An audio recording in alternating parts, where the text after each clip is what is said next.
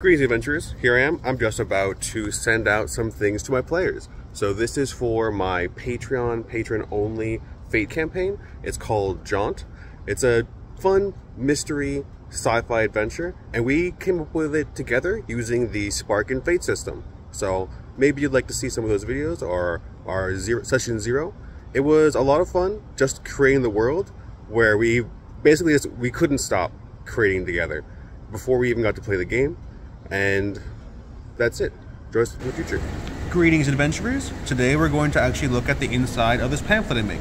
So the game's called J.A.U.N.T, but in this case the juxtapositional adjacents research is an in-game resource that the characters are going to be kind of cooperating with.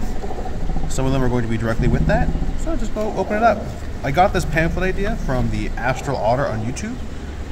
So here we go. It's the year and how juxtapositional travel is different than just regular multiplanar travel. We'll have the about us, about the jar, and we have the player characters.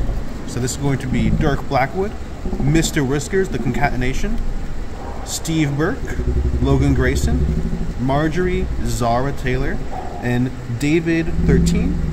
Zara also has Pizza the Cat. So just some regular information, and then kept people up to speed. The current research, the Nexus is one of the spaces that we created during the Spark in Fate system. And right now the current issue is that the first UN Expeditionary Jump Force has returned. And then on the horizon is the idea of this J.A.U.N.T haunt. These characters are going to be part of this legislation issue. So the idea of the pamphlet is to get a general overlook of the world and then what's going to be the next plot. That's it. This is a great idea. This is a lot of fun to make. I'm really proud of it. I hope you would consider joining my Patreon and we can play some games together.